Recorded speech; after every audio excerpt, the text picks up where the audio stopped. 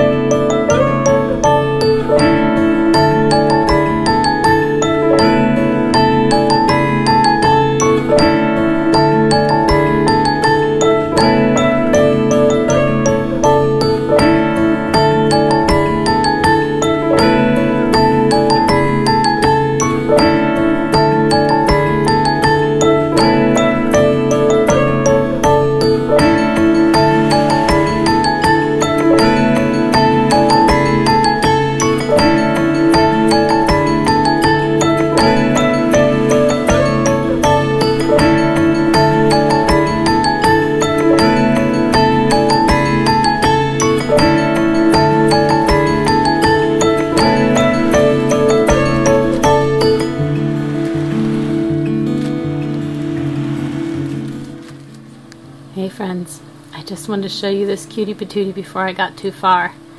This is Merri Molly. She's a little mole. There's a little mouth, her little pink nose, and I just put in her eyes. I'm starting on her shoulders, so this is one of the sweet little toys that I wanted to give to Kaya when she goes off to college. I just thought, after she's had a hard day, maybe she's had to do a test, or she's had a lot of classes, or whatever, she's missing home. When she crawls into bed at night, she could snuggle up with this cutie. So I'm working on her, and I wanted to show you the yarn. Sorry, the color's not great, simply because it's dark outside, but this is yarn that I dyed with madder root, that same madder root that I dyed her shawl with, that I talked about in the last podcast. And I really wanted a plum colored yarn, and I didn't have one, so I put this in with some tannins and some iron and shifted it to be more of a brown purple, which I think is perfect. So Merri's color, Merri Molly's color, is very much, I think, kind of like a real mole. So I'll show you this in the daylight soon, but I'm going to keep working on it, and I'll show you the progress. I finished the sweet little mole. I did stuff her tail before finishing it, because you can't get to it once you finish the tail, but the rest of her I'm going to stuff after a bath. I thought it might be nice to just make sure all of the stitches are evened out with a little bath.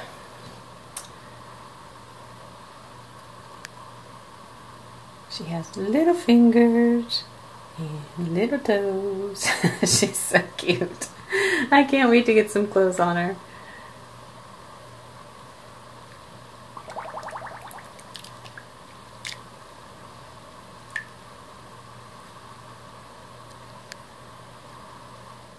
Well, Molly is done. Merri Molly? I don't know what her official name is or what I'll call her. She's blocked and dried, and now I'm going to stuff her. I think I mentioned that I'd stuffed the tail already because you had to close it off before you were done with it, but I don't think I mentioned what I stuffed it with. I went into Kaya's room while she was reading in there, and I brushed one of her favorite cats, Maxine, and then I stuffed the tail with Maxine's fur. So the yarn that I've used has been gathered and naturally dyed by me. The tail is stuffed with Maxine's fur, and the rest of the stuffing is from a fleece that I had, and it was from a meat sheep that may have been a Dorper cross, and the man who I was buying the fleece from for spinning had these also and just gave them to me because he didn't know what to do with them. So they've been beautifully prepared, but as you can see, they're maybe 2 inches, more like 1.5 inches. It'd be extremely hard to spin that. I could add it to something, but they almost look like little neps, is that what they're called? Like just kind of balls of fur. So I thought I could at least use some of this to stuff it with. Then everything that goes into making her little mole, other than her eyeballs, will be from me, or from our yard, or from something I've been a part of. So I'm going to get her stuffed, and then I can't wait to make her some clothing. I'm going to make her clothes very similar to the clothing that is in the pattern, and then I'm also going to make her more of like a gothic Victorian outfit, because that's what Kaya likes to wear.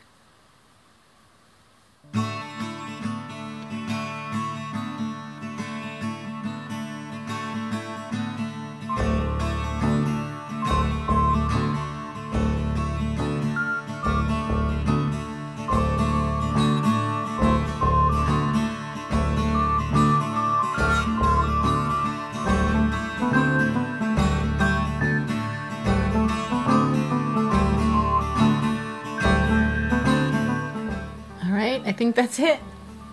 I've given her a nice little stuffed face, a little smile, Her arms are a little more movable. And a little bit of a mole waist.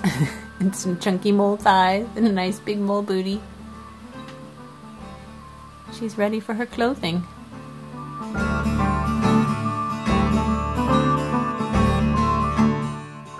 Okay, I thought I was done, but I decided I'm going to put some lavender inside the little mole. This is lavender from our gardens from last year. And it still smells really good. So I made a little indention in there. I'm just going to stuff a bunch of lavender in. That way it's in the center and doesn't poke out of the knitting. But it will still smell nice when she squeezes it. And then I'll just close it back up with a little bit more of the stuffing, and then it's time to sew her closed.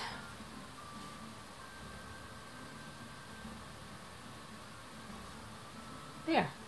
Now she's got a belly full of lavender.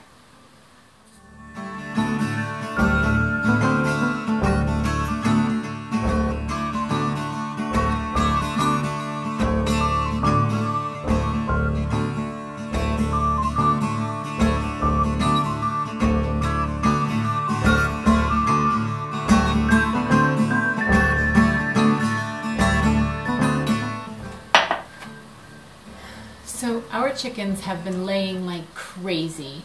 They were born in May, so they're in their prime egg laying years right now. And because we have a small heat lamp, it's just a red heat lamp, for the cold nights, it may continue to stimulate their laying a little bit through the winter, whereas often chickens will decrease their laying during the winter hours. So we have a lot of eggs, and this isn't even anywhere near. We've been getting about 9 eggs a day. So sometimes we have 5 to 7 dozen eggs on the counter if a few days have gone by and we've not been eating a whole lot. We've been making quiches. I made a 7-egg pasta. I'll put the recipe link for that below because it turned out really nice, and that used a lot of eggs. I've been making pickled eggs. This one is just like a standard egg pickling recipe, but I simmered the water and vinegar with butterfly pea flowers, so it turned them blue, and they really are very blue. And then this one, they look a little brown. This one's a tamari or soy sauce recipe that's really nice, and I'll link both of these below. The other thing I've done, and it's my first time doing this, is I'm making salt cured egg yolks. I wasn't really sure I'd be interested in those until I heard that they're a really good Parmesan cheese substitute, and I don't do well with dairy, so I was very excited to find something that might be a similar taste and texture to Parmesan cheese. So I put them in the salt a week ago, and they've been sitting in the fridge, and I'm going to take them out today and finish off their dehydrating in the oven. So I wanted to show you that process. Okay, this is exciting. So I'm going to dig these out of here and then put them on this tray that has parchment paper and put them in the oven for about 30 to 45 minutes at 175 degrees.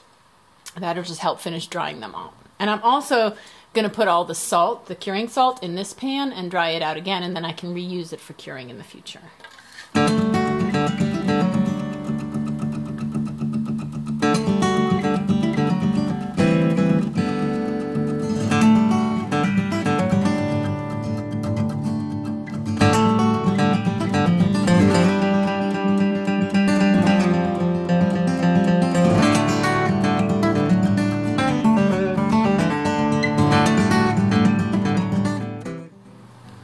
Some recipes that I found called for washing the egg yolks off or wiping them with a wet rag, and some just went straight into the dehydrator or oven.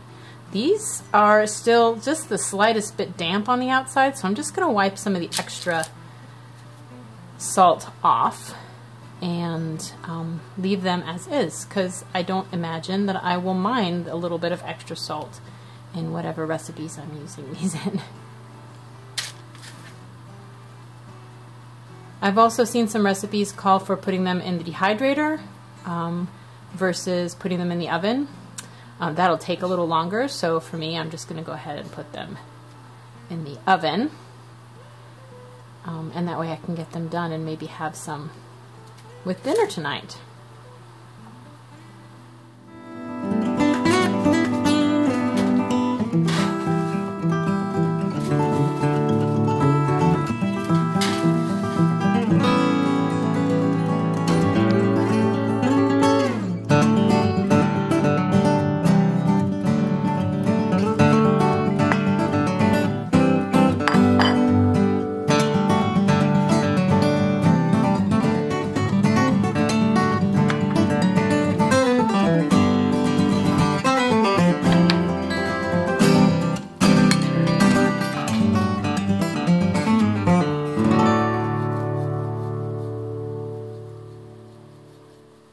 Just so you can see what these guys look like.